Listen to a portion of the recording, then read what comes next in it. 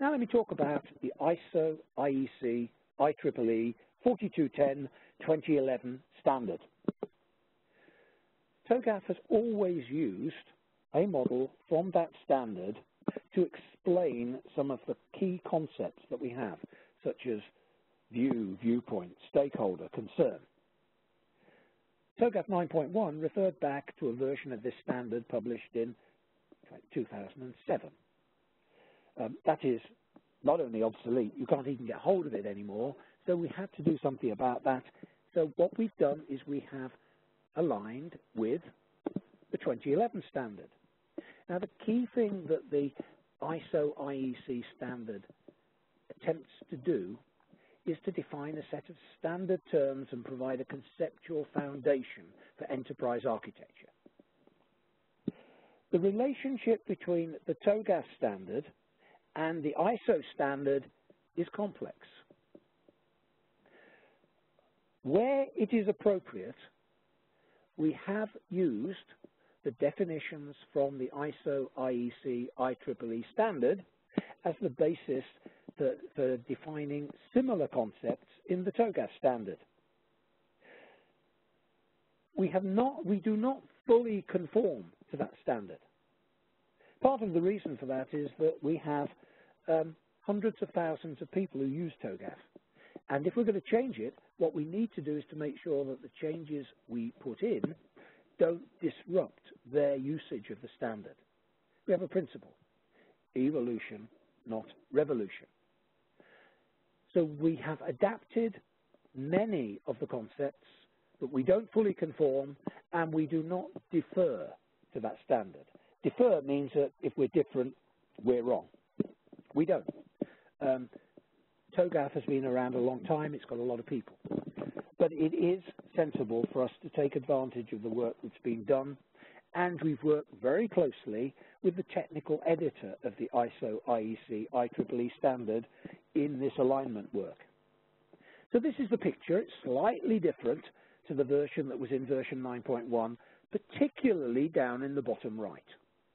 I'm not going to look at the top right because the definitions of system of interest, architecture, architecture description, stakeholder and concern have not changed dramatically between the two versions of the ISO standard. The major areas of change are in this shaded area down on the bottom right. And the main thing is the introduction of the box labeled model kind. So we've always had viewpoints and views. Viewpoints capture concerns. Viewpoints define templates which allow you to create views which are extracts from the architecture description to address those concerns. So a viewpoint is a template. A view is a populated template.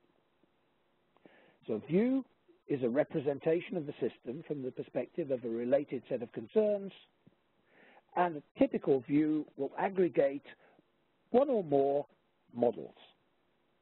And a model is a representation of a subject of interest. Smaller scale, simplified and or abstract representation of the subject matter. And any of you who've ever listened to me talk about this, whether it's in presentations or on training courses, will know that I always stress that a model is created to communicate with a specific stakeholder who operates in a particular context. So a viewpoint is a specification for the conventions for a view. So it governs the view. It's a definition of the concerns. It's a definition of what you have to do to address those concerns. Now, a viewpoint may suggest that you create one or more models. So a model kind defines the conventions for a particular type of modeling. So a viewpoint contains multiple model kinds. A view contains multiple models. A model is a populated model kind. TOGAF uses the word artifact broadly and continues to use the word artifact. We had a lot of discussion about whether we should drop the word artifact and put in model kind and model. By and large, the feedback we got from the people who use the TOGAF standard is that that would create more problems than it would solve. So in relating these two standards together, we need to recognize that in the TOGAF standard, anything in that box could be considered to be an architectural work product that describes an aspect of the architecture. Architecture viewpoint, architecture view, model kind, or architecture model.